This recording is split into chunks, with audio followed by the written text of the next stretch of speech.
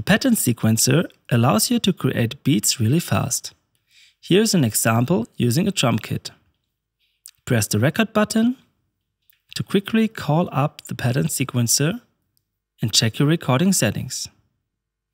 In this case, set the length to 1 bar. Enable the loop function if it isn't already.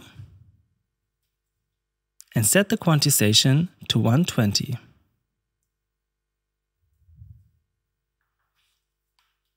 Start recording by pressing play.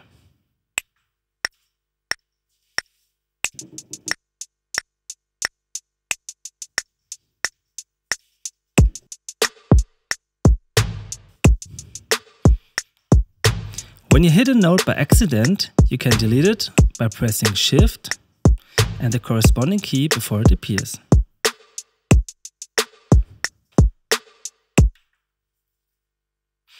To create a variation of this pattern, use Edit Job. Select Track, Copy, select Scene 2 as destination, and press Copy Track and go back with Exit. Activate Scene 2 and disable the arpeggiator since we do not need it. Press Record and check your recording settings again. Make sure the rack type is set to overdub. Find the instrument and press play to start recording.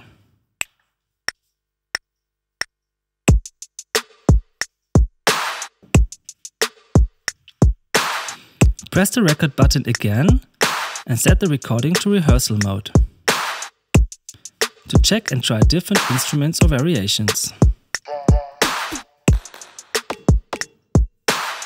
Press the record button again to continue recording.